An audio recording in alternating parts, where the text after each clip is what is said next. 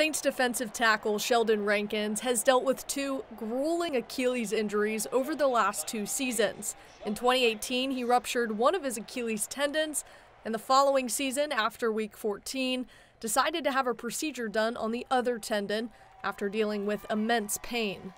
The medical term for it is I had a Haglund's deformity. It's like an extra bone growing off the heel, and it was essentially slowly but surely pushing my Achilles off the insertion point. So it wasn't a matter of if I was going to tear it, it was going to be a matter of when.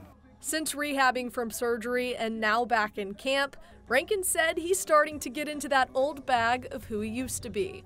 My teammates will tell you I lift heavy. So for me, I just need to be able to lift heavy. During this rehab, I got up to, deadlifting, 700 pounds for multiple reps. So like when I can get to start doing those types of things again, that's when I know from a strength perspective, okay, we're getting there. Like I said, each day's been getting better. I feel like each day I take a step, and we're gonna continue that trajectory. That's how it goes. For your Go Black and Gold report, I'm Brooke Kirchhoffer.